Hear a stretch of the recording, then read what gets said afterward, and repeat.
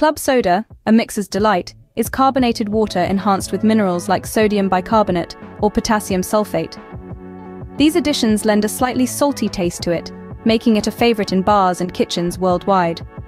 The concept of artificially carbonating water takes us back to the 18th century when English chemist Joseph Priestley discovered a method of infusing water with carbon dioxide. Originally touted for health benefits, club soda quickly became a beverage world staple for its unique taste and blending abilities. Moving on to seltzer, the simple sparkle. Unlike club soda, seltzer is plain water that's been carbonated without any added minerals.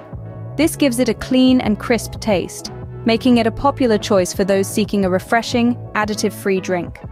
The term seltzer water originated from the German town of Niederselters, known for its natural springs.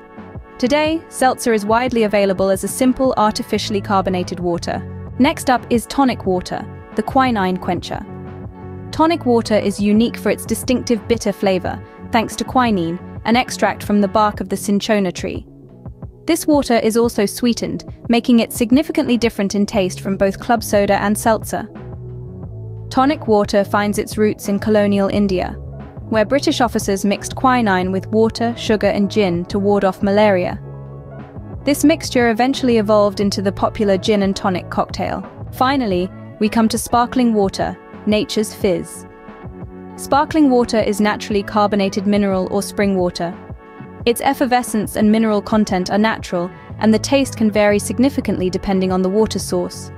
The consumption of naturally carbonated water dates back to ancient times. The Romans, for example, built bathhouses around natural springs. The commercialization of bottled sparkling mineral water began in Europe in the 17th century. In conclusion, each of these carbonated waters, club soda, seltzer, tonic water, and sparkling water, offers something unique. Whether it's the mixer-friendly club soda, the pure simplicity of seltzer, the distinctively bitter tonic water, or the natural zest of sparkling water, there's a fizzy water to suit every taste.